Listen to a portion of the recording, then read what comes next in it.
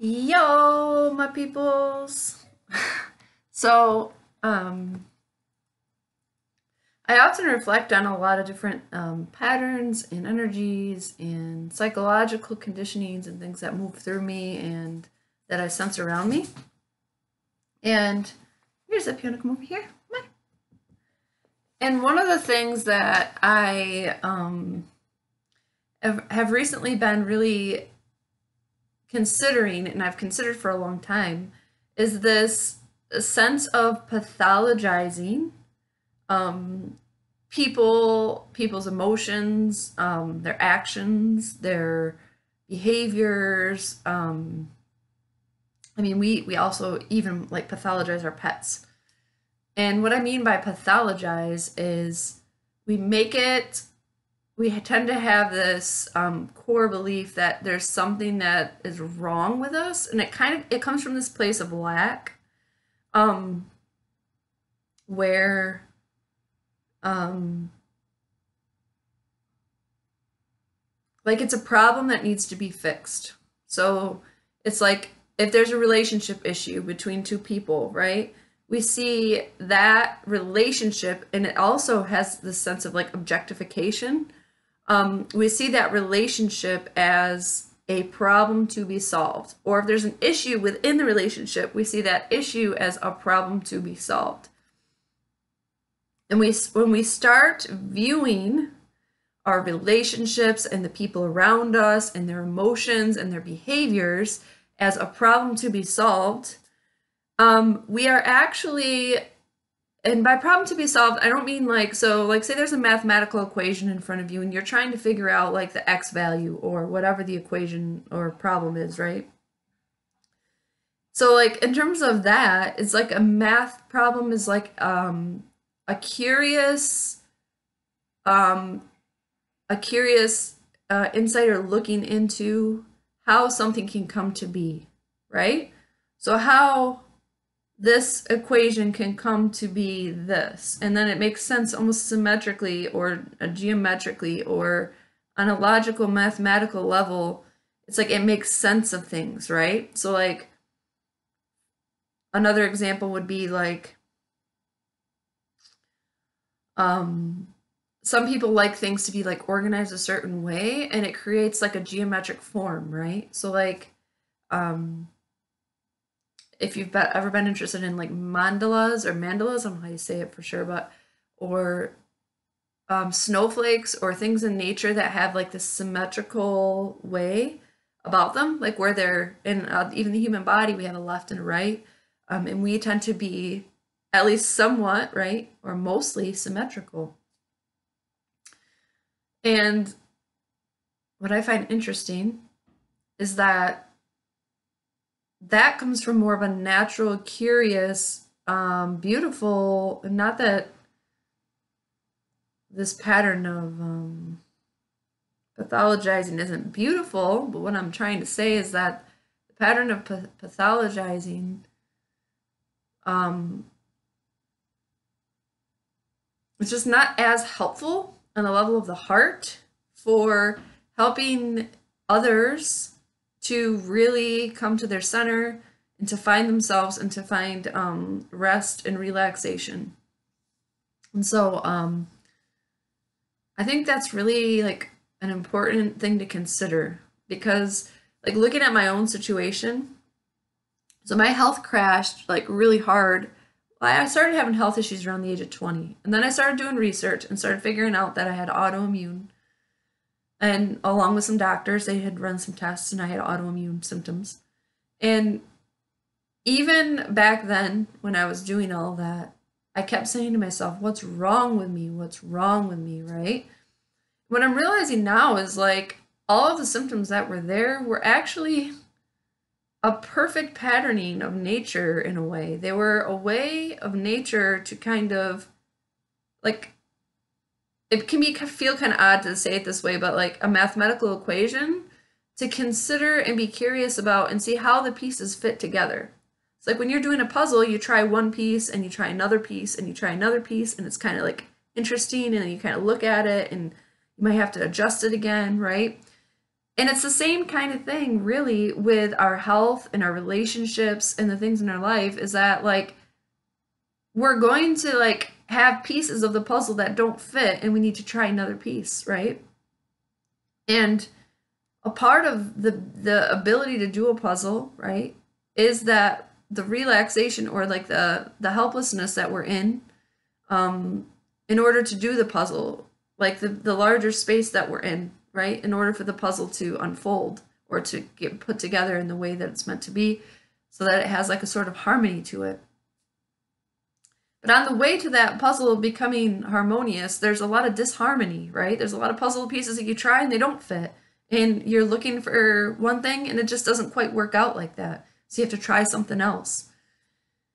And in that process, right, of trying things and them not working, then we come to find out what does work.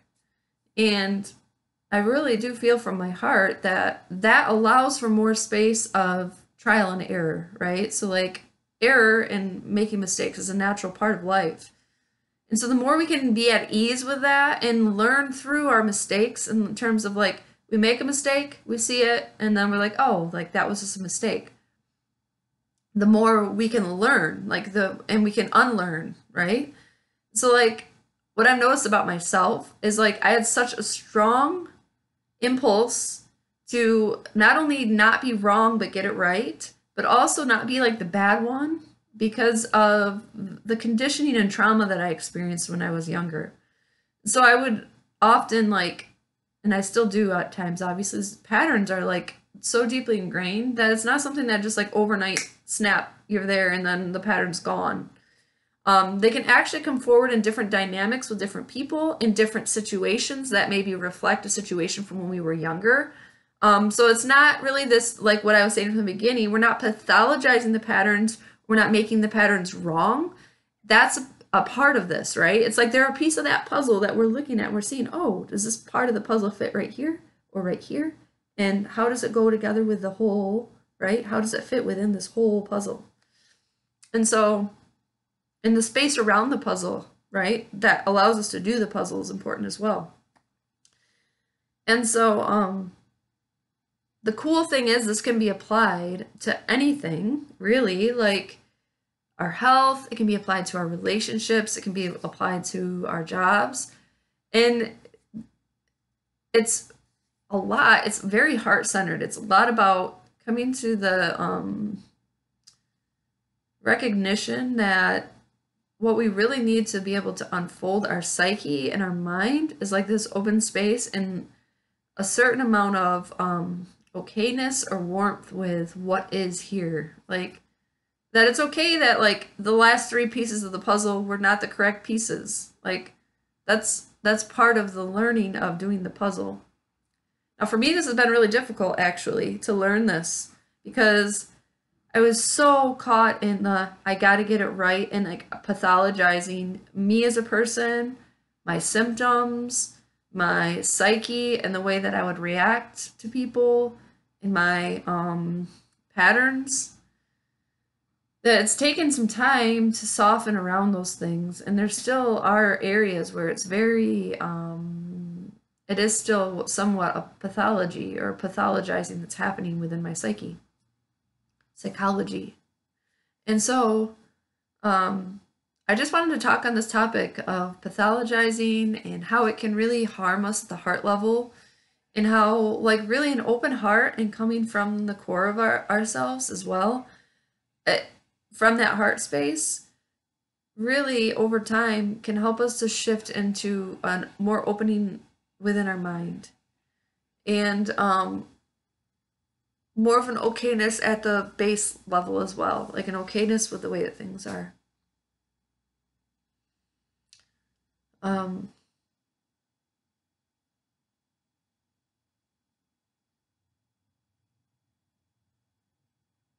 Yeah, I guess that's all I really want to talk about for now, but there are a lot of like related topics to this, and like this idea of like doing it wrong or right instead of seeing things as like a synergistic whole that fluctuate. Things fluctuate and they move, and like there are a lot of factors that affect us in many ways, from the planetary alignment to the microbiome of the core of the earth, or not the core of the earth, the surface of the earth, to weather patterns, to changes in seasons, to their position where we're at in our lives in terms of stage of development. And because there are so many different factors that can affect us, really trying to stick anything in an absolute way as to how we should do it or what we should do is not necessarily very helpful. And at the same time, there are some core aligning principles that are important for us to understand or unlearn, to help us unlearn some of the things that we maybe were holding on to before. Core aligning principles, which are things which are always available to us, is what I mean by that. So like, no matter what the planetary alignment is, no matter what the state of my body is in, no matter what state of health I'm in, that core alignment is always there. And so, yeah, I think I'll make that the end of this video for now.